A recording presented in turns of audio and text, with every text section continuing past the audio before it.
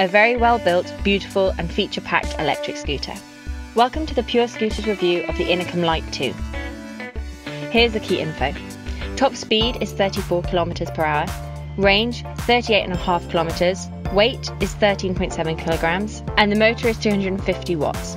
Pros: great looks in a range of unique colours, really well built, inflatable tyres for smooth rides and dual drum brakes, and can climb up to 25% incline hills. Cons: not much, but no suspension, which some e-scooters at this level have, and no smartphone app.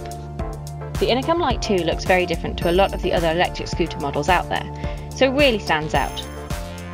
It also feels solid underfoot with a bit more of a high-end mountain bike feel. This electric scooter has inflatable tyres, which is always our preference to solids, though best to make sure you put some tyre sealant in them to make them virtually puncture-proof. The handlebars are extendable, but this is only to make it more compact when carrying. They only lock in one position.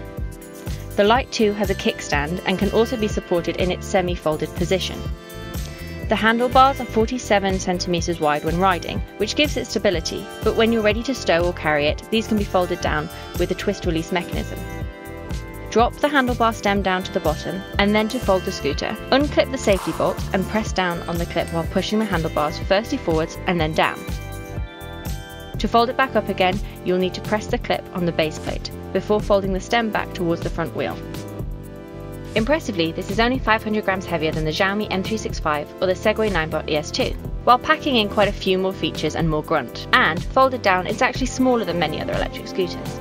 The LED screen is nicely designed into the handlebars, and shows the battery strength, odometer, and trip. You can also adjust what gear you're in. 1 for crawling along at low speeds, 3 for moving as quickly as possible.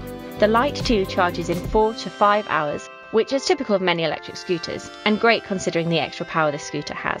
It's got a brushless 350 watt electric motor mounted in the rear wheel, and the range is listed at 30 to 35 km in perfect test conditions, so we'd expect around 25 km in real life.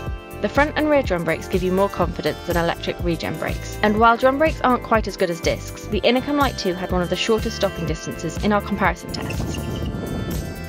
A lot of us here at Pure Scooters think that the INOKIM LIGHT 2 is one of the best in our range. It looks great, handles well, and outperforms many of the electric scooters on the market. Check out purescooters.com for the latest prices and offers, and check out our other reviews here on YouTube.